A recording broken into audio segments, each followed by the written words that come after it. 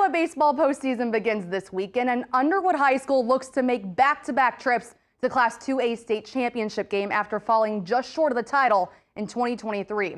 The Eagles returned every starter from last year's runner-up team, and as our Eddie Messel shares, that chemistry's paid off. Eagles on three. 1, 2, 3, Eagles. Despite the rain sending the Underwood baseball team's practice inside earlier this week, that didn't stop the Eagles from still getting their work.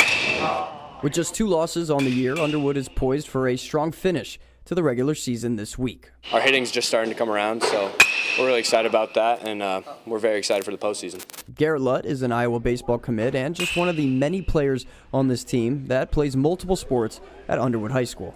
We're always with each other through every sport: basketball, football, track, baseball, and yeah, we're all very close friends. The opportunity to do anywhere from 3 to 4 sports wouldn't be possible if the Iowa high school baseball season wasn't played in the summer like it is now.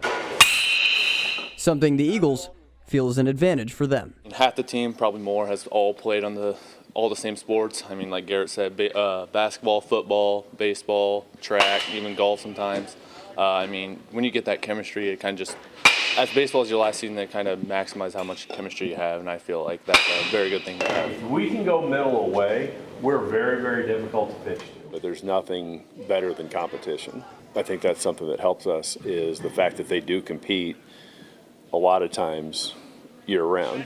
The Eagles are all in and poised to make back-to-back trips to the Iowa Class 2A state title game after falling just short of the title in 2023.